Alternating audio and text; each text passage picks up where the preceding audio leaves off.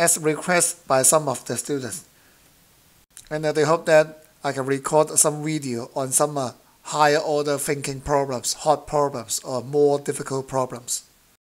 So this is this one, question number 21 from exercise 5A. It's rather a tricky problem.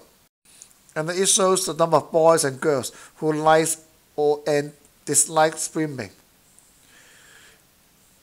in this table. And a student is chosen randomly from this group. What is the probability that the student is a boy who likes swimming? And so for part A, we have a boy who likes swim. And the total number of possible outcomes will be the sum of all these four numbers. And therefore we can sum up this.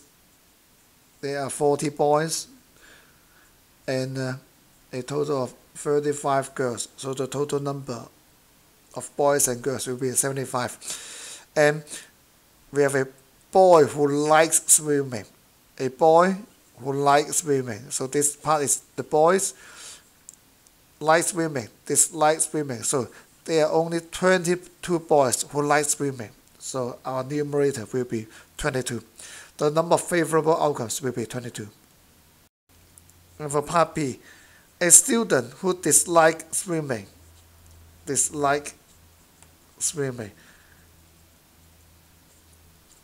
And the event actually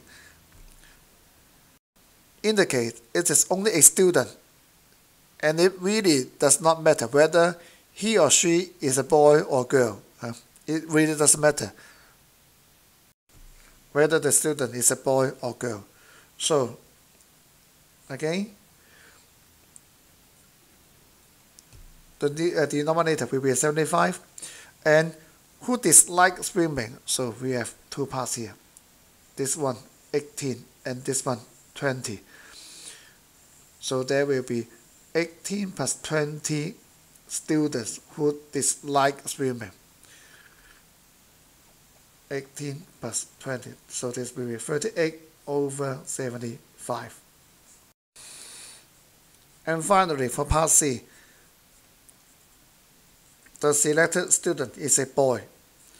So again, we have 75 as the denominator. And out of these 75 students, we have a total of 40 boys, 22 plus 18.